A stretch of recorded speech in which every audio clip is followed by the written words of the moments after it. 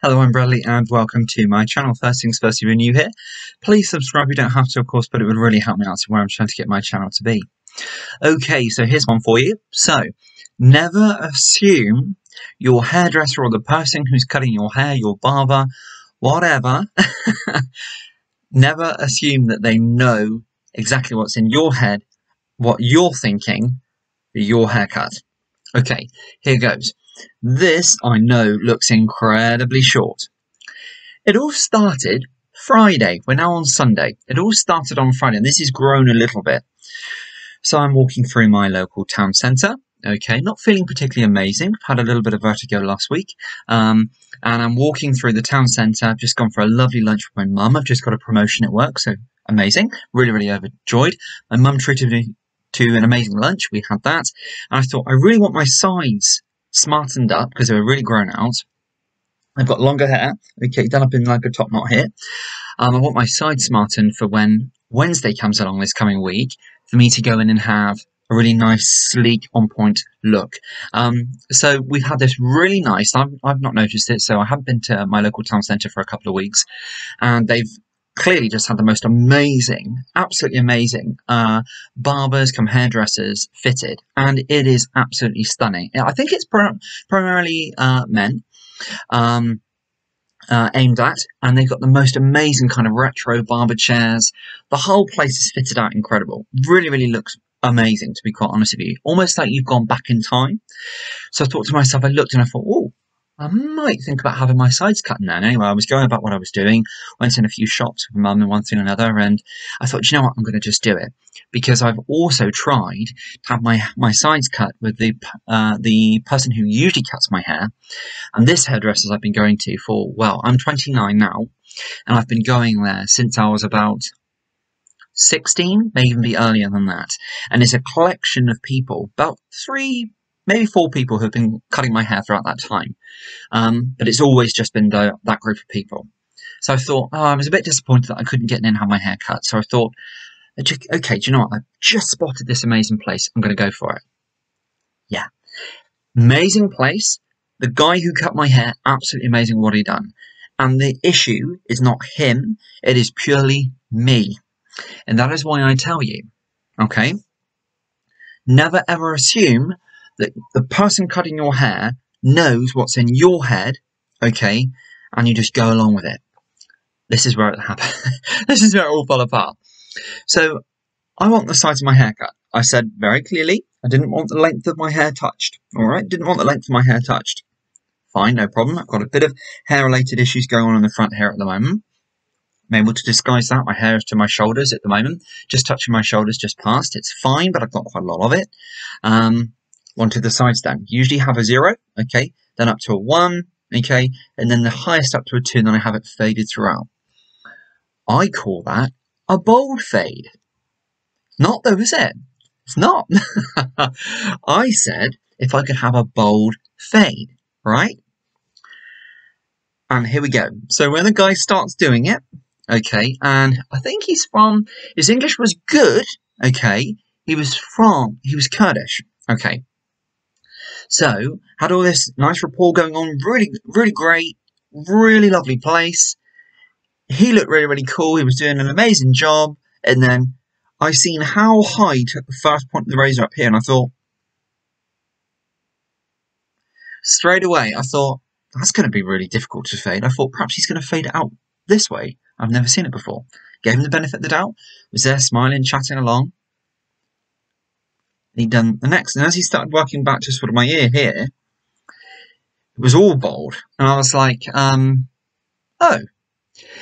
But you know what? I didn't question that. I didn't say, that's not what I asked for. I didn't start causing an issue or anything like that at all. I simply just accepted that for a long time I was going to have just skin here. And you know what? It is really nice. I'm not going to show you the back, but you can kind of see there is not much here at all. It is just skin down here and here. It really is. And when I had this done Friday, there was nothing. You could literally see it was like this. Here, he had done a bold shave. Okay, bold. So I had my long length on top.